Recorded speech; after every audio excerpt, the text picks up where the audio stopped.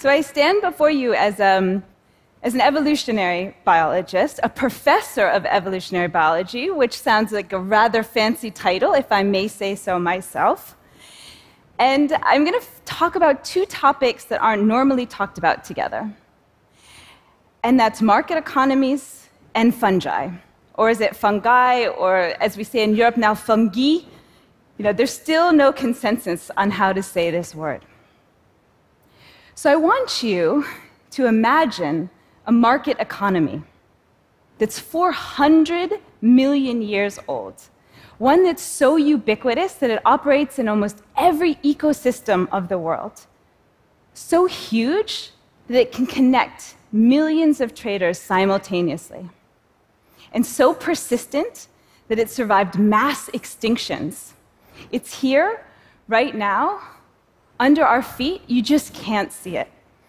And unlike human economies that rely on cognition to make decisions, traders in this market, they beg, borrow, steal, cheat, all in the absence of thought.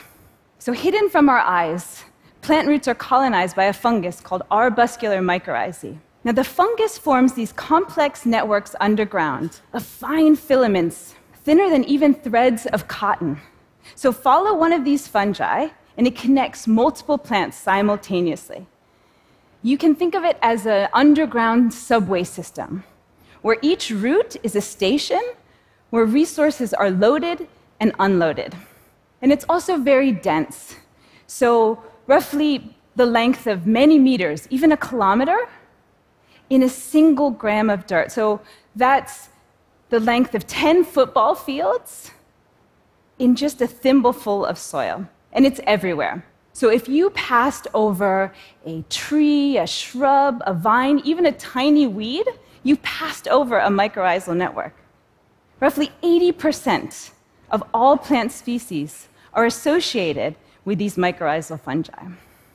So what does a root covered in fungi have to do with our global economy? And why, as an evolutionary biologist, have I spent the last 10 years of my life learning economic jargon? Well, the first thing you need to understand is that trade deals made by plant and fungal partners are surprisingly similar to those made by us, but perhaps even more strategic. You see, plant and fungal partners, they're not exchanging stocks and bonds. They're exchanging essential resources.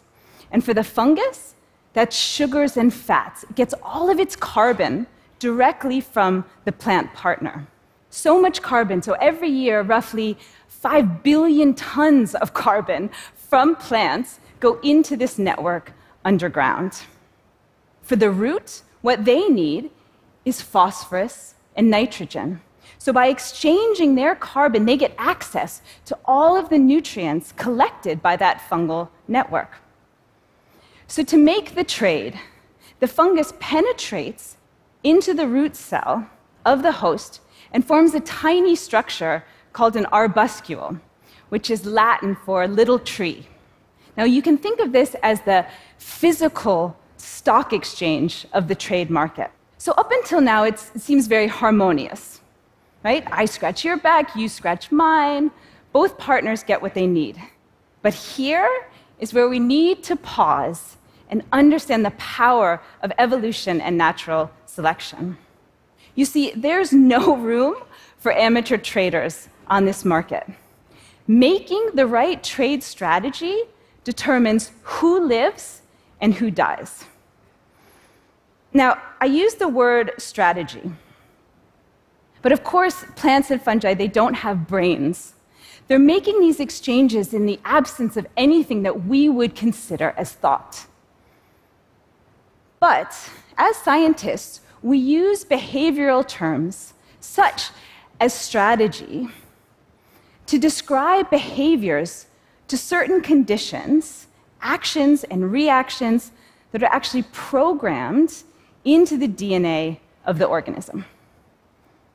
So I started studying these trade strategies when I was 19 years old, and I was living in the tropical rainforests of Panama. Now, everybody at the time was interested in this incredible diversity above ground. And it was hyper-diversity, right? These are tropical rainforests. But I was interested in the complexity below ground. We knew that the networks existed, and we knew they were important. And I'm going to say it again, by important, I mean important. So the basis of all plant nutrition, for all the diversity that you do see above ground. But at the time, we didn't know how these networks worked. We didn't know how they functioned. Why did only certain plants interact with certain fungi? So fast forward to when I started my own group, and we really began to play with this trade market.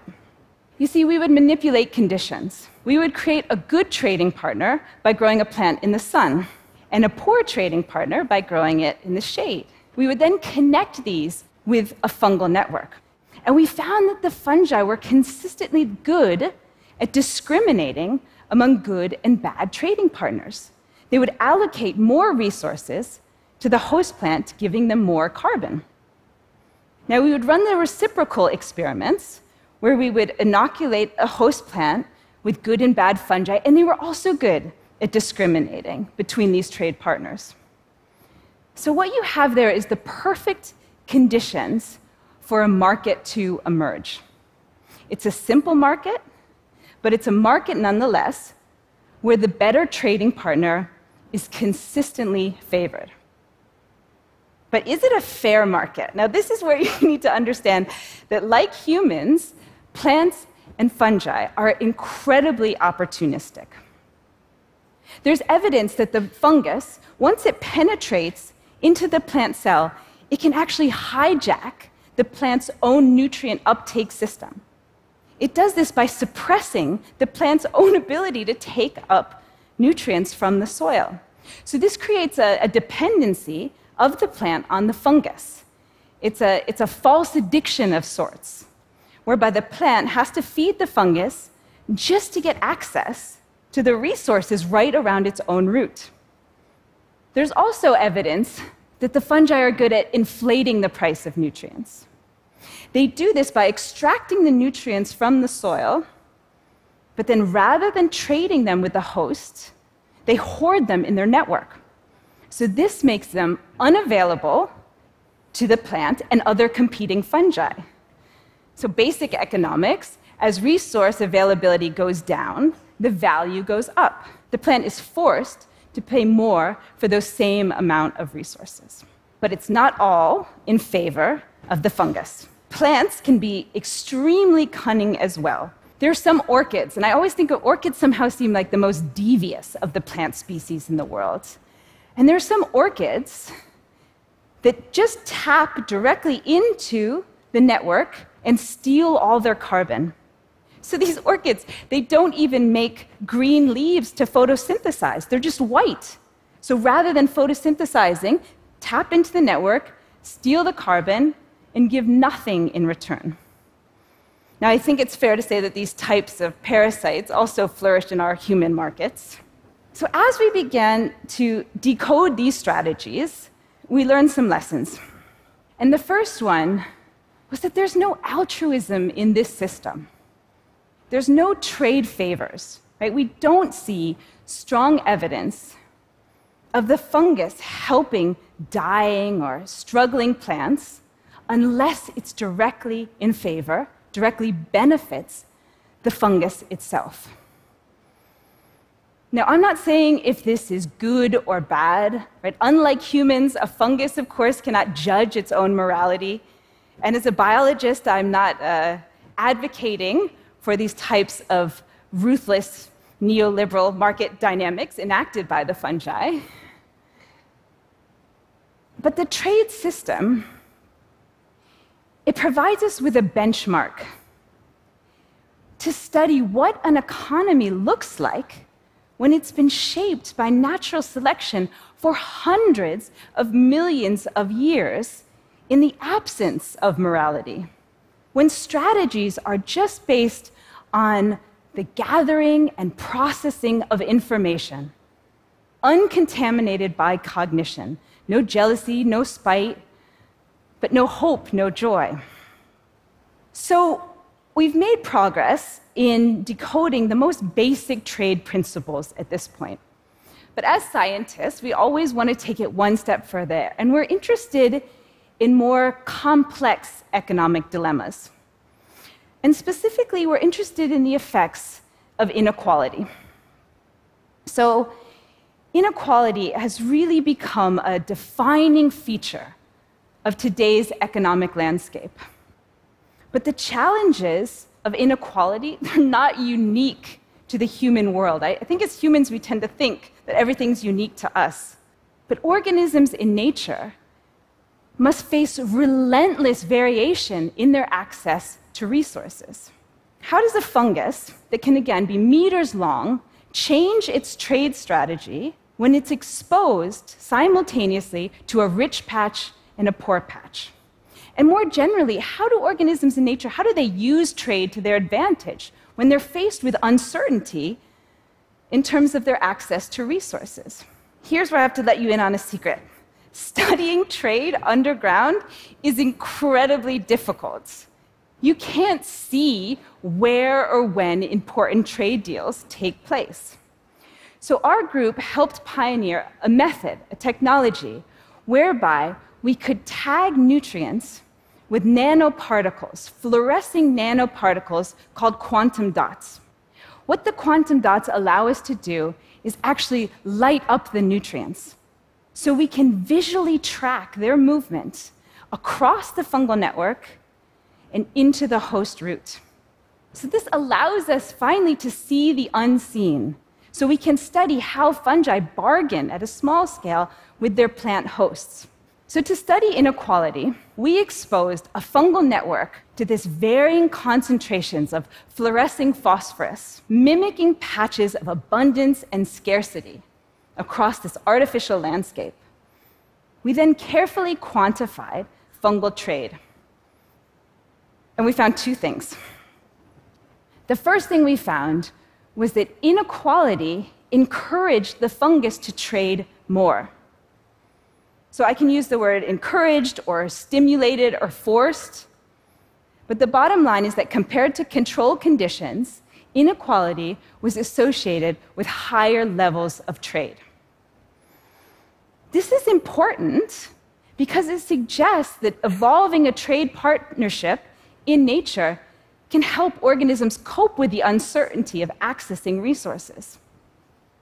Second, we found that exposure to inequality, the fungus would move resources from the rich patch of the network, actively transport them to the poor side of the network. Now, of course, we could see this because the patches were fluorescing in different colors. So at first, this result was incredibly puzzling. Was it to help the poor side of the network? No, we found that the fungus gained more by first moving the resources to where demand was higher.